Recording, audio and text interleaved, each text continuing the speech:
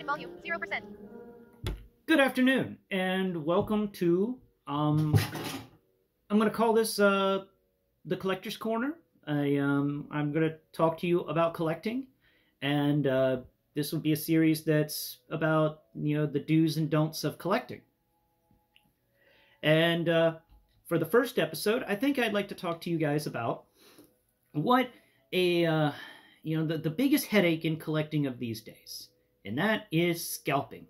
So I'm going to talk to you today about what a scalper is, and what a scalper does, and what's the difference between a scalper and somebody selling something on the internet.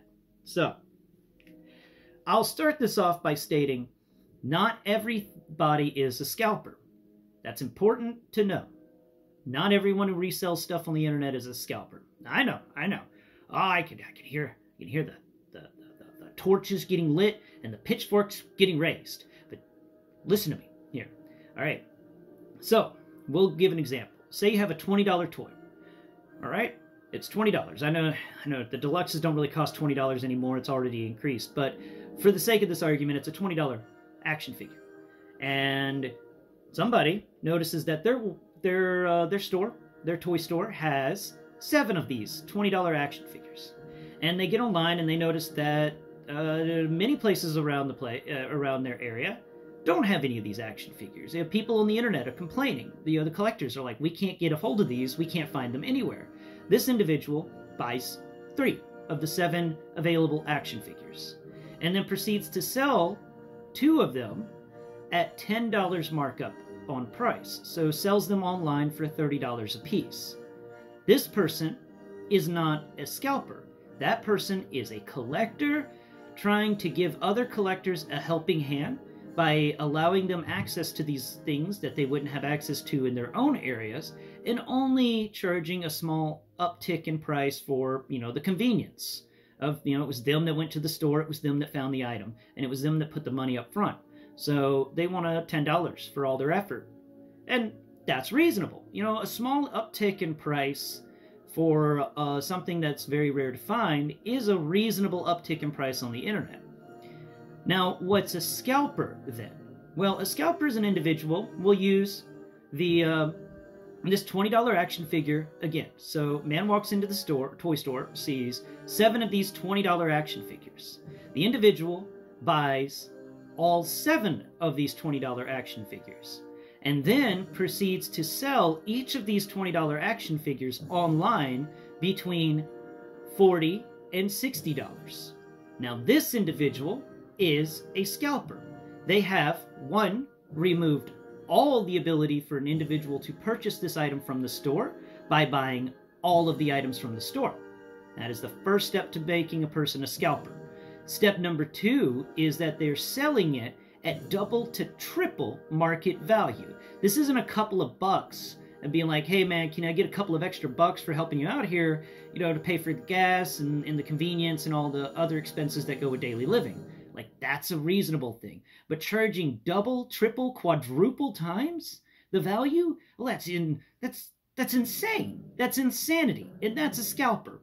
That's what a scalper is. A scalper is an individual who finds something at a cheap and reasonable price and then upsells that item enormously, inflating the value of it.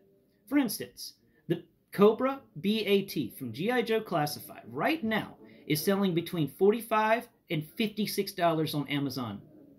Okay? This is a $22 item. You can purchase it for $22 at the store. It's not even really out yet. Something mixed up with Hasbro, and they've been just sending these things out. Hasbro has already announced that there's going to be thousands of these guys. There are tens of thousands of these guys, maybe even 100,000 units made of the Cobra BAT and the Alley Viper. The Alley Viper is happening at the same time and experiencing the same exact price gouging that the Cobra BAT is experiencing. Why, you might ask? Well, both of them are army builders.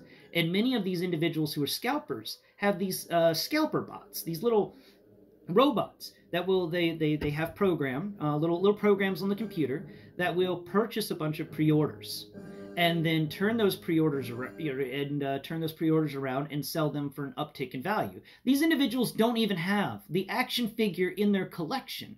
They just have it pre-ordered. And when you pre-order from them, all they do is change the address that Amazon's sending the package. So Amazon's no longer sending them their BAT that they paid $20 for. Amazon's now sending their BAT to you because you paid $56 for it. So they just put your address on the ticket and it's done. Amazon sends it to you, they get paid, everybody's happy. No, not everybody's happy. The individuals who wanted to get that item for $20 and pre-order it aren't happy. For instance, when I was looking at the bat 2 weeks ago, I check it every day because I'm looking for that $20 price point. One day I found it as low as $20. I grabbed it. I went and it was the Amazon store itself selling it. I clicked on the link and I went to pre-order now. And I hit pre-order now. Nothing happened. And I hit pre-order now. Nothing happened. I held my finger on the pre-order now and my voice assistant said, pre-order now button, grayed out. And that tells me that in the span of me noticing this item and getting to the page for it to pre-order it, now it may have taken me 2 minutes because I'm slower at this than other people. I have to touch all over the screen to find the pre-order button. But that's not a lot of time. It was gone. They were all gone. And then there was a new seller on the grouping of BAT selling them for $47. And this is, I really want my viewers to understand. I really want you to understand. Please, do not get taken advantage of by scalpers. Sit there and do the math. When you see an item and you go, wow, that's really expensive, look up its market value, its retail value, and then do a comparison. How much is this item being sold in comparison to how much it was sold at its retail cost? Now, if the item is deemed a collector's item and is a few years old, for instance, we will use Masterpiece Soundwave, the Toys R Us exclusive that came with all the cassettes and the extra doohickeys and stuff. Okay? When that item came out in Toys R Us, I purchased it for $100. Bought it for $100. I opened it, I played with it, but I always kept the box, and I always put everything back in the box, the right way it was supposed to go. Because, well, I'm visually impaired, and I lose things, and it came with a lot of things. It was just so much stuff in this box for the Soundwave.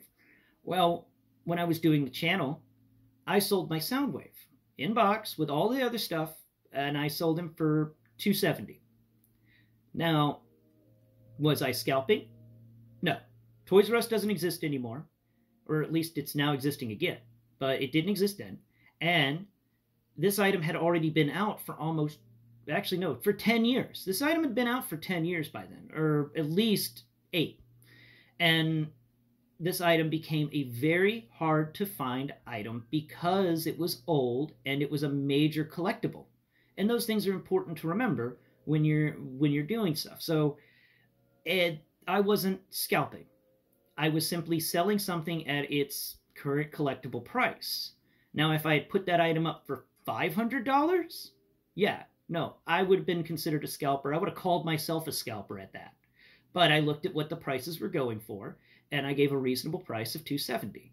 Now, they were selling between $250 and $300 at the time, so I picked a price in the middle. And I stuck to the normal pricing that everyone else in the community was selling it at, and I wasn't scalping. But it's difficult, it's really difficult to figure out the difference sometimes between what is a scalping and what isn't a scalping. And it's always important, don't call people out on scalping when you're not sure if they're scalping or not. They could just be selling highly collectible items that are very hard to come by and are years old. That's the other important thing. If you're going to sell something for an insane amount over its retail cost, then wait at least 5 years. Wait until it's nearly impossible to find that item for any other price. That one makes sense.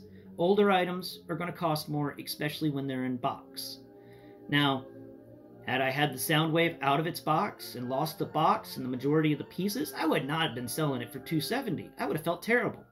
I would have sold it for $200 if it had all the pieces and it was just missing the box. If it was just the Soundwave and a laser beak and most of the pieces were missing, I would have sold it for $100.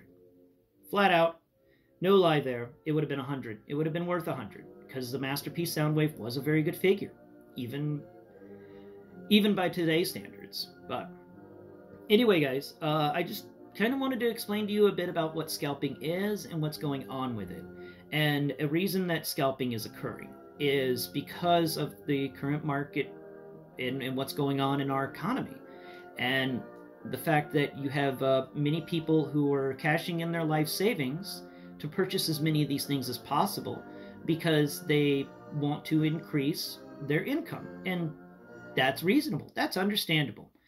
I get it. I get that an individual would want to increase their income by selling a lot more stuff at a higher price. But there's a moral code to markets, at least in my opinion. There's a moral code to markets. And the moral code is make a profit, but don't make an obscene profit. And that's all. That's my moral code when it comes to markets. It's just, you can still make a profit without gouging your customers. And the nice thing about not gouging your customers is they'll come back again because they have more money to spend. So if you're not gouging them, then they actually could buy 3 or 4 items from you. And what does that mean when they're purchasing 4 items from you? That's 4 items off your shelf. That's 4 items gone. That means that you have shelf space now to put 4 new items in. Oh, but you gouged them, so they only bought 1 item. So you can only replace 1 item. You still got 3 other items sitting in your warehouse taking up space and taking up money and just being wrapped up in all of this. And it works and it doesn't work.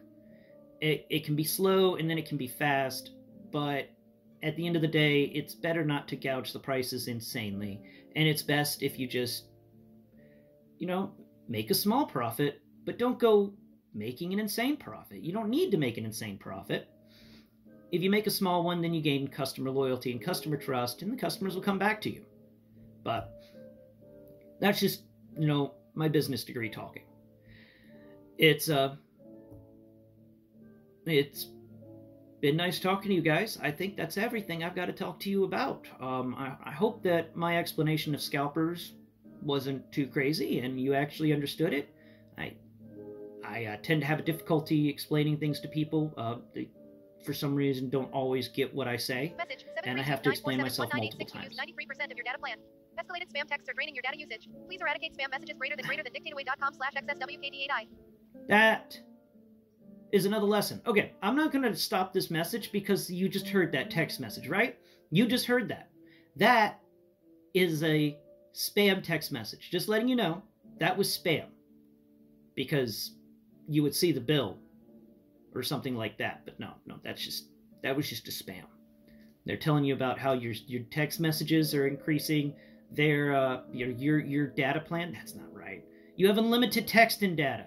I have unlimited text, at least. I don't think I have unlimited data, but I have unlimited text, so I shouldn't be experiencing that. That means it's a spam. So there, random lesson about spam texts for you. Don't feed them. Just do what I'm about to do whenever I get off the phone with here, or I finish my conversation with you and turn this video off. I'm going to go into that message. I'm going to hit the block button, and I'm going to sleep easy because it's fake. I mean, if it's not fake, then we'll see it in the bill. But chances are that's just somebody wanting you to give them your information, and that's another thing to talk about on this channel. I guess I'll bring that up in another conversation. Is when and when not to give people personal information when you're purchasing from them online. That's an important thing to know because there's a lot of scammers out there who just want your personal information to turn around and screw you with it. So, all right, I've blathered on long enough. It's been a pleasure. I hope you've enjoyed the show, and I hope that you have learned something today because that was the intent to this. Do you have anything to say, Sugar? Huh? Do you want to say hi? Say hi, Sugar. Yeah, who's a pathetic potato cat? Yes, you're just an adorable potato cat. Yes, you are. All right, well, I'm Blind Prime, and this has been Blind Prime's Collector's Corner. I hope you've enjoyed, and tune in next time. Until next time.